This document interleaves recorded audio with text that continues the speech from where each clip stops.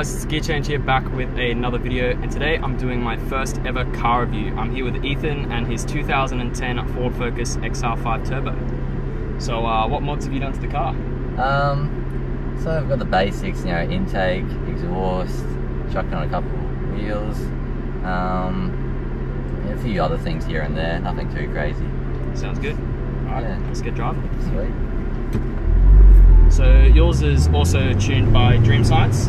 Yep, that's right. Just running the stage 1 tune at the moment. So it makes more than enough power for a daily for sure? Yeah, that's right, exactly. Don't need any more, to be honest.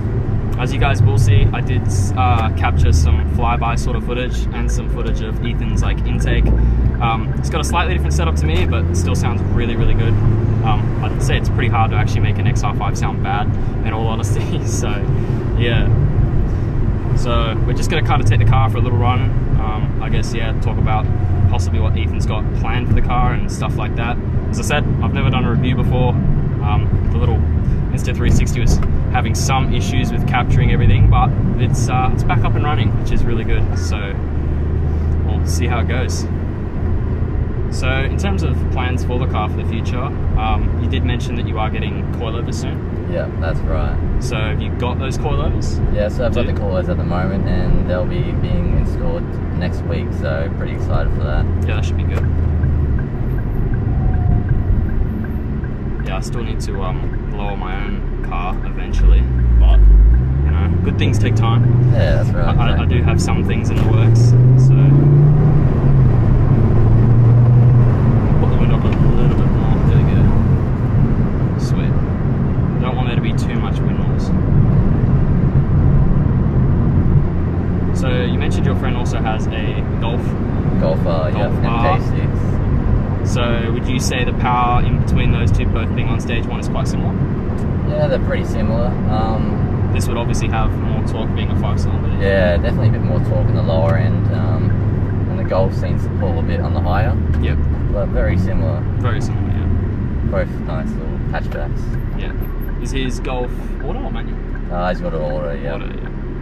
Nice. DSG, so it'd be very, very quick, especially quick on the drive. On the big. Yeah.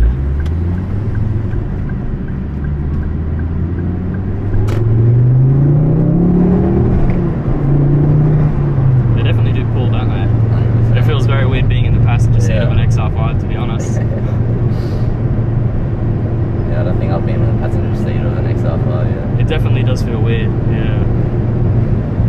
So will you also plan on going to Mod X on the same tune that I am, or? Yeah, so once I get a full turbo back exhaust, I'll definitely look into up and up to the Mod X for sure. Yeah. Because obviously I got the handset, so might as well. Yeah. Give it a go. I'm trying to remember the things you need is intake, intercooler, and a turbo back. Yeah. I think that's pretty much what you need. Yeah. I guess if it's a benefit if you have like a AirTech sort of what do you call it? Plenum? Yeah, the Plenum. Yeah. No, I do want to get one of them to sort of maximize the power. I think they're meant to give you a little bit more torque, right? A little bit more power, but I'm not too sure. No.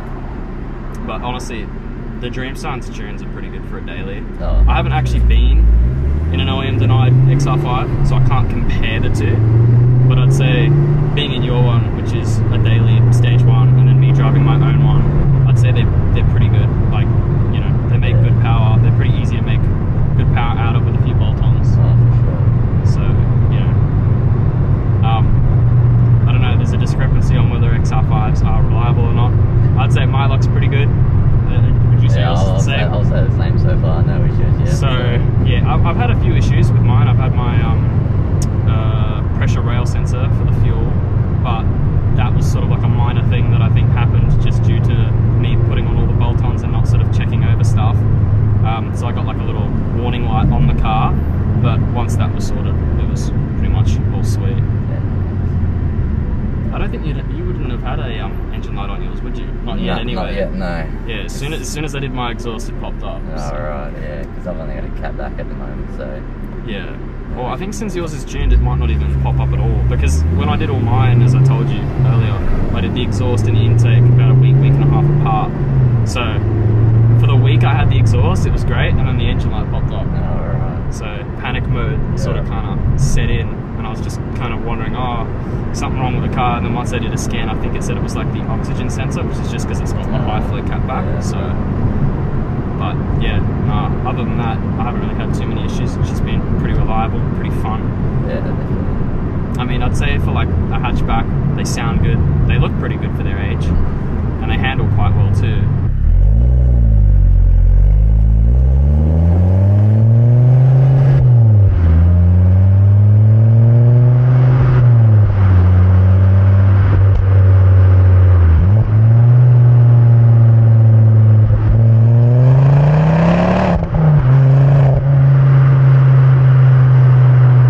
They're pretty comparable with Golfs, I'd say. It's just, I'd say XR5s are probably a less popular option. Not for any particular reason. I don't know. It's probably just Golfs are more readily available. Yeah. To my knowledge, there was only like 4,000 of these brought out, so lowish numbers. But yeah, as you guys will see, I did add some sort of footage showing off Ethan's car, his really nice rims. What rims are they? They are Koya SF13. Yeah, very nice. And he's also painted the calipers yellow, which is a really, really nice combination, to be honest. Oh yeah. I don't think I've seen it on too many other black XR5s, to be fair. No. I've got the green, which matches quite well with the blue, but yeah, if I had a black, like a Panther black one, it would definitely be yellow. I feel like that's a really, really nice sort of colour combination. And with your rims, it looks really nice too. Yeah. Yeah, I love it. They just, all the three colours just contrast each other very nicely. Very nicely, yeah. No, it's good. Yeah, it'd be very cool to like review like something like an RS to sort of compare the two. I mean, they are very similar cars, but also very different, especially stock.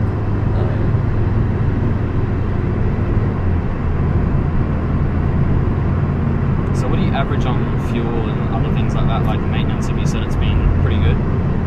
Yeah, so fuel, yeah, it's not too bad, I guess. Average about 400 a tank.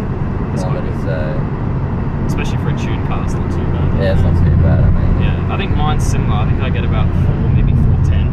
Right. It all depends on how you drive it. I guess that sort of depends on everything. Like if you're kind of sitting in 4th, 5th, 6th gear and kind of just humming along, you'll probably have better economy than someone who's, you know, flogging it 1st, 2nd, 3rd, trying to make some noise. But definitely. Either way, I'd say they're still pretty good on economy for what they are. I mean, I don't think any 5-cylinder really is designed to be fuel efficient.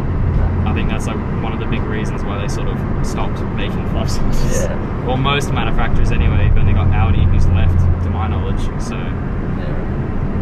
yeah, hopefully the sticky mount is holding up quite well for you guys who are watching the video. It seems pretty steady. I'll double check the little preview camera. Seems pretty good.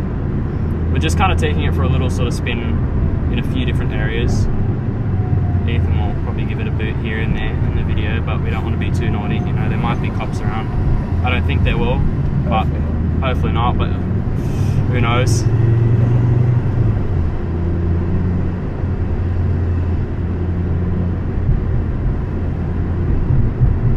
Yeah, it does seem to pop a fair bit, to be honest, especially for the stock. It is a completely stock exhaust. No, so it's got a Miltech catback. Right, so it's got the Miltech, yeah. So it does make a few pops and crackles, It's one of the more tamer exhaust setups, I reckon. Yeah. It's not a crazy amount of noise, but it's like enough. Loud enough. Yeah. That's probably similar with my Empire Performance, for those of you guys who have actually heard my car. It's loud enough when you want it to be, but also it can be nice and quiet, which I think is like a good thing, because you don't want to annoy everyone everywhere you go. No, 100%. Unless you do want to do that, and then you'd probably be better off getting like a KMS exhaust system or something like that that's really loud. Yeah.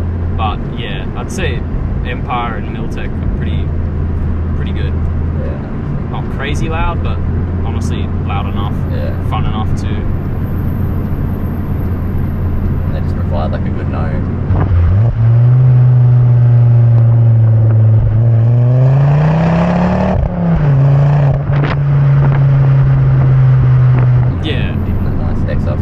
I'd say it's hard to make an XR5 sound bad too, like with an exhaust.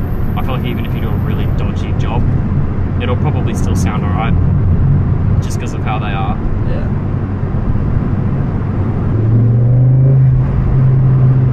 You definitely feel the torque, don't you? Yeah. In these cars, like when they're pulling.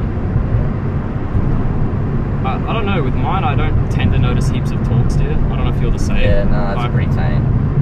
I hear some people say they're quite aggressive. When it's raining, I do. If it's raining and it's like really bucketing down and I'm putting my foot down, I'll hear it. But if it's just a dry day like it is today, it's just sort of sunny with a bit of cloud, it's not too bad at all. Yeah.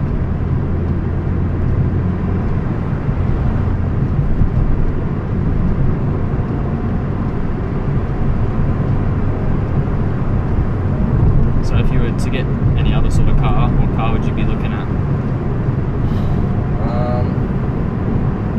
There's a lot of good options out there. Like, I think I'm leaning towards like a BMW maybe. Always love to look at them. Yeah, nice. Just the reliability with them is maintenance and the cost. The cost on them, It's just a bit, I don't know. A bit higher than what it would be on something like a Ford. Oh, yeah, definitely. Yeah. Yeah, so, I don't know. Keep this for, hoping 4 years maybe. Yeah, we'll see how the future holds, I guess. Yeah, nice. And looking at something else. Yeah. Just depends how much money I want to spend, I guess. Of course, yeah. If I had the space, I'd be looking at a few different sort of cars, possibly. But I'm the same. I want to get like another couple of years out of my car, I reckon, before I'm ready to sort of move it on. Because I'm not finished with it. No. To be honest, I didn't even realise there was like a lot you could do to these cars. Like when I bought it when mine was stock. Yeah. Like they do have quite a lot of potential as like a sort of starter car if you want to get into cars, I'd say. Yeah, definitely. But you definitely have to be wary of like mods and stuff from some people that want to crack on maps. Yeah, you definitely want to look into buying a stock one. Yeah. Yeah, your exhaust does pop a fair bit to be fair. Like it's every now and then. Every now and then, it's pretty similar to mine. Well, there's the Popo. They weren't even watching. No. That's what I said. I reckon these cars go under the radar heavily. Yeah. Like they don't even like look towards an XR5 for the most part. Not even when I go past them and I'm making noise, they're not really phased. Yeah. It's almost like these just get away with having fun. Yeah. I don't know. At least up here. I don't know. I've heard other things in other states. I've heard in Sydney and Melbourne they're a bit tougher, but up here the cops don't seem too phased at all. Yeah. I haven't had any issues yet with them, so. No, neither. I've had close calls with cameras, but yeah, no actual fines. Yeah. It's always good. So what cars were you looking at when you're actually looking at getting a, I guess, performance sort of car as a B-plater? Like, what were your options? I don't know, to be honest. I didn't really have... Well, I started off with a base model Ford Focus, same year and everything. Yep. That was my dad's, and it was a great car. I absolutely loved it. And I just wanted a bit more, I guess, get more enthusiast type of car, I guess. Yep. So I thought, if I love that car so much, might as well upgrade just to the XR5. Yeah, smart choice. Yeah. So I don't really have any plans on any other cars. Yep. Yeah, just a bit of searching around and found this one and just kept pretty well. So thought I'd pick it up and yeah.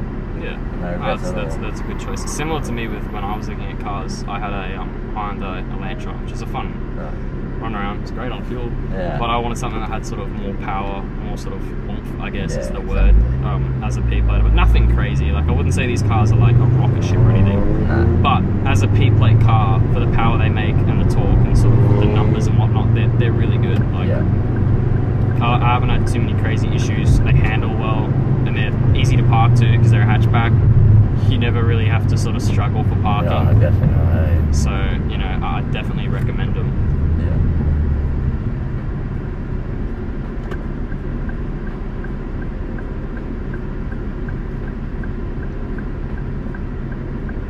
So have you got any plans for the interior or? Yeah, the interior is pretty untouched.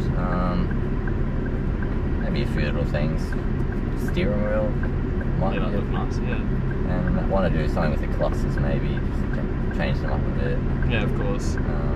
Apart from that, just keep it pretty much stock. Keep it pretty much how it is. Yeah. No, I think there is a few different companies that do aftermarket clusters. Right. I was looking into them, but then I thought I'm not really making enough crazy power to have a full setup that sort of lights up and looks like I'm making like 500 horsepower or anything. Like, I feel like that would just be a bit sort of obnoxious, but I mean, some people may disagree. Some people may think, oh yeah, great idea.